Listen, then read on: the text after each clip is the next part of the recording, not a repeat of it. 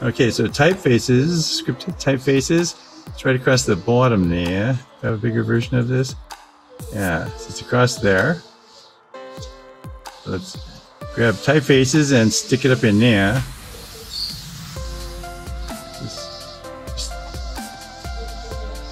Doesn't look too bad. Yeah, it doesn't look too bad. Let's see what I did over here. Okay, I grade it. So then you can see it against black and white. Okay, so move typefaces up there. And once you have that layer selected, you don't have to select all the letters like you do in a Word document.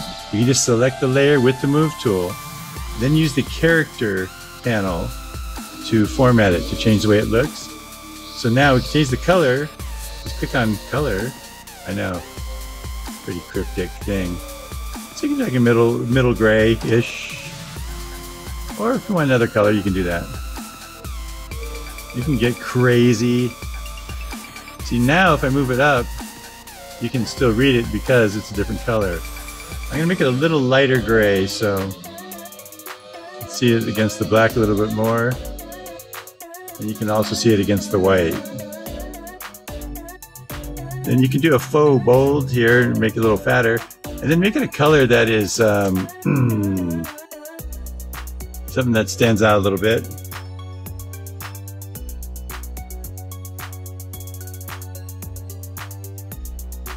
I'm like magenta guy this year for some reason. Yeah, I'm kind of feeling the magenta. All right. I'll move it up a little bit. Okay. You guys know what faux bold is? Faux bold? Yep, you're right. It is. It's faux bold. Okay, there's a little T right there that says faux bold. Because if your font doesn't have a bold, it'll do a fakie. You know, fakie. Yeah, on this one, it's kind of a tiny little thing there. Oh, that's right. I gotta hold shift here. Oops. Okay.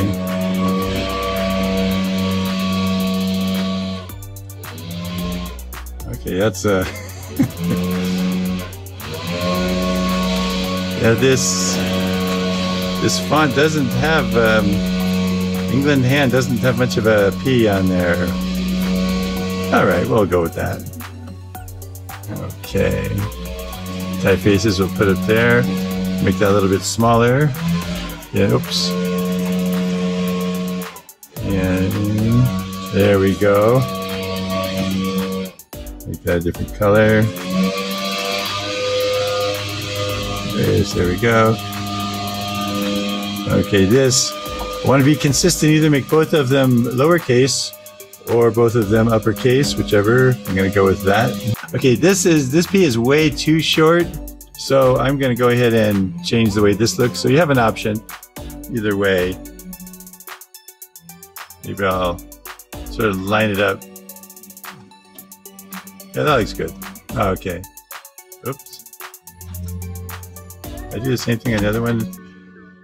I think I forgot an I in there. That's crazy. Okay, now we change that to a nice pretty color. Oh, pretty. Oh, can't go with that color. It's not manly. This isn't pink, this is coral. Okay. Oops. Oh, save your work. Okay, just hit Command or Control S like in Photopea, it saves it there. Over here in Photoshop, Command S, save it. Oh. All right, so the media files folder. All right. Okay, now down here we're going to do the thing we normally do. We're going to line these up down at the bottom. Then put a couple of examples, 3 examples, and we're done. So we'll easily be able to finish this next class. So right now, let me So what do I have? Okay. Down here, and I've got random capitalization going here, so maybe I'll go more classic. So I'll put the capital C and then capitalize the font things here, the family names, the familia. Okay. There we go.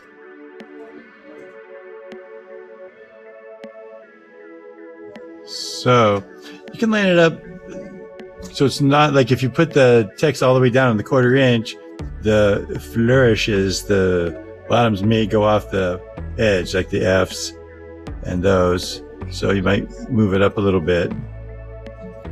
And then this, we don't want those to cross over each other too much, because they'll get cross with each other. Can be used with serif, sans serif, and display. What you're going to do is double click on there and make serif typeface,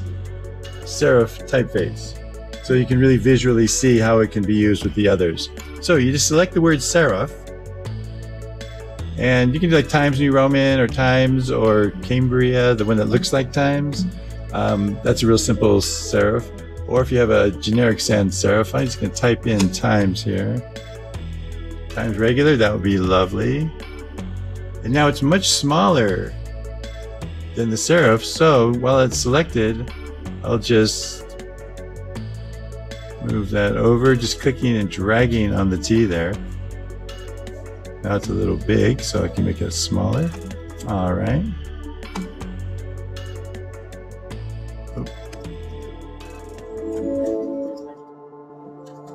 How did I zoom in?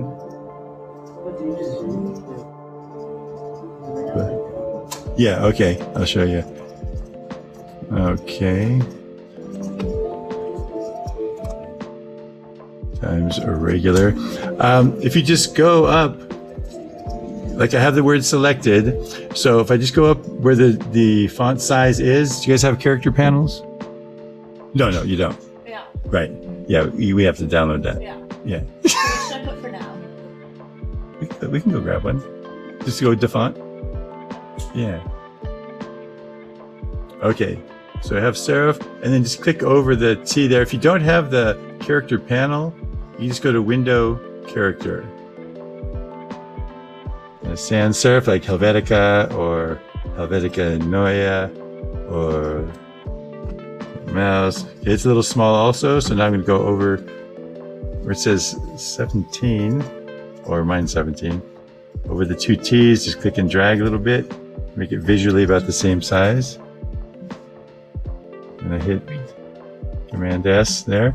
All right, so now you probably don't have a display font, a display typeface on your computer. So what you can do is go to Dafont, D-A-F-O-N-T, O-N-T, which is Dafont. Okay. And we can just go to Dafont, download fonts. Okay, cookie time, sure, I'll close that. All right, now here, what do they call it? They may be calling it fancy. Probably won't ever hear a designer calling it fancy.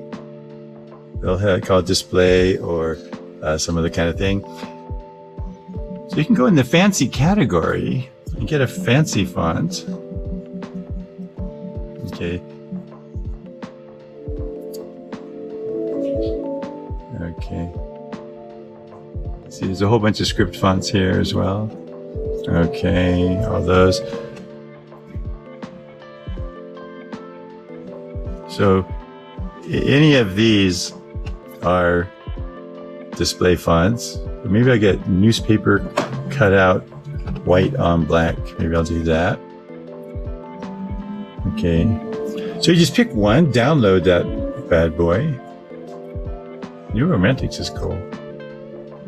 I'll go with this one.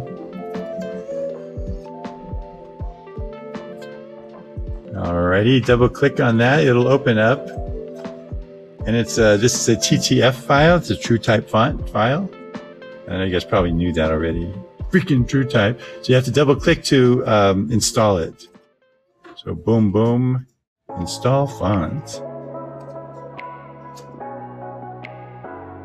And then you can use it. So you go over here. I'm gonna select the display. And many times it's like, oh, what was it called? So what you can do is go over and check your downloads. It was called newspaper cutout. So it's going to be in the end section. Okay. I'll just click in here, news, paper cutout, white on black. All right. So there it is. Oh, I had the whole bottom line selected accidentally. So Command or Control Z and do that. Oh, there we go. That'll work better. Now it'll be right here. Make that a little bigger. Okay. So now we have serif, a sans serif, and a display. It's all part of the visual definition.